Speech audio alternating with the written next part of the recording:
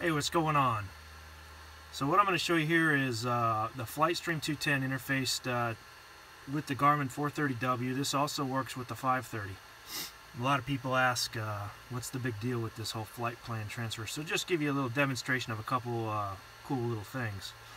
So real quickly, I've already got my iPad in the plane, got the 430W on, we're in the hangar, there's no GPS position, that doesn't matter. Notice that the iPad is connected via Garmin Connect, and that's via Bluetooth. So we're linked up.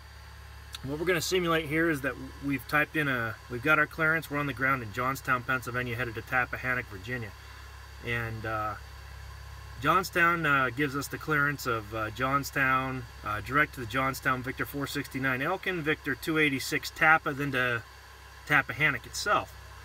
Well, that becomes a problem for those of us that have 430s and 530s, because we know now that we're going to have a big exercise in spinning the knob to take care of all those waypoints along the Victor Airway. There's the route on the GPS, or on the iPad. There's just a couple extra fixes here, but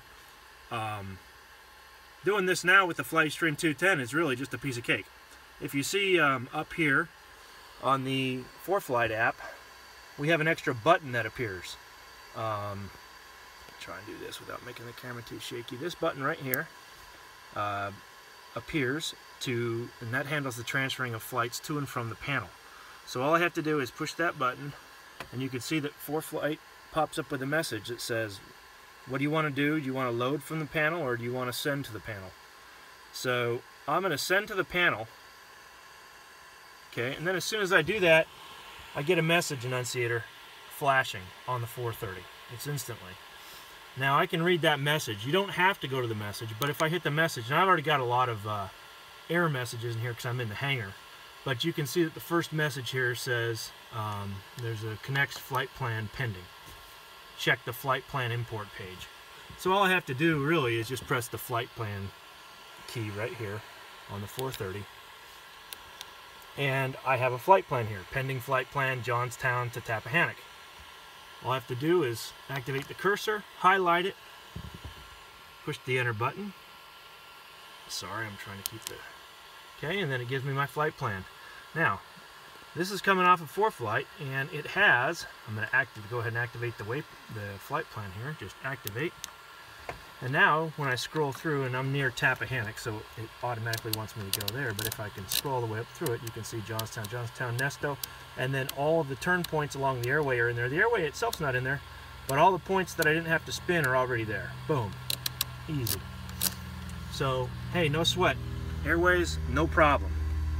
Okay, there's the plan. Now, let's say that, and what I'm going to do now is, I'm just going to go ahead and delete this flight plan out. Delete the flight plan. So we have nothing left on the 430. No messages. Now, I'm going to come down here, and let's say that on our way to Tappahannock, we want to take a detour. After the Tappa intersection, we want to just go see our buddy's house, and he lives, we're just going to rubber band it, he lives right here. That's just a random point. Now I'm going to select just the lat and long of that point, saying that I knew where that was. Okay, boom. Okay, so now I've got a random lat and long that's stuck into my flight plan. Okay, you can see it right there. And let's say that I wanted to just take a couple other lat longs on my way back to Tappahannock, so I'm just going to go on here. I'm going to select lat long, and I want one in the middle here just to make it interesting. Okay, and so now I've got a flight plan up here that's the same exact flight plan, but now I've got 3 lats and longs, just manual waypoints that I put in there, maybe interesting points over the ground or whatever. Now this is a big problem, right, on the 430 and 530. How in the world are we going to spin all those lat and longs? Well, never fear, Flightstream 210 is on the job. I'm just going to push the transfer button, and I'm going to send that to the panel. Okay. Now, I have the message flashing, but I don't actually have to go to the message. Okay. I can just go straight to the flight plan page right here,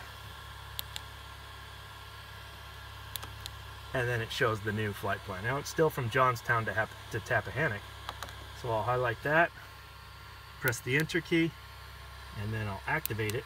Now, if you notice, look on the flight plan. After TAPA, it automatically built 3 user waypoints, CXO 3, 4, 5, and it just numbers them in sequence. You could have as many, I don't know, however many the 430 holds. But notice that it's automatically jammed everything into the box for me. Let me see if I can. Now, if you look at my map page, you can see TAPA. Let's see if I can scroll over a little bit. So you see the tap intersection, and then it matches exactly what's on the iPad down there. That's pretty easy, right? Pretty cool little function. So now I'm just going to go in there, and let's say now the easiest thing to do for procedures. So let's say we're arriving in the Tappahannock, and what we're going to do is we're going to shoot an instrument approach in the Tappahannock now. And I think, my opinion is, it's easier to load approaches and procedures from the 430. Now, here's the cool thing about this. If I just press the procedure key, okay, and it's going to ask me, I'm going to select an approach in the Tappahannock. I'm going to do the RNAV 28, and I'm going to go via dirge. Okay, now, if I load that into my flight plan, I'll just hit load.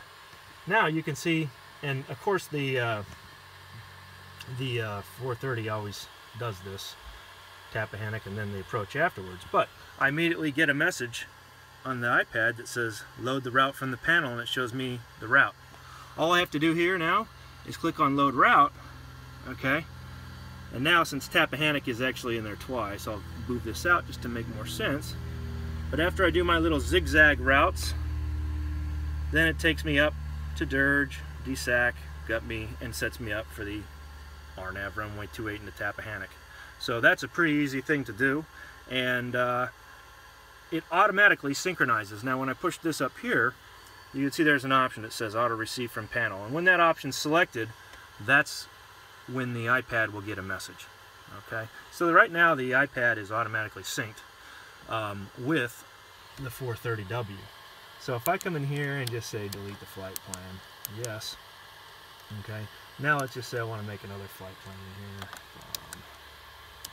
Here comes all my spinning.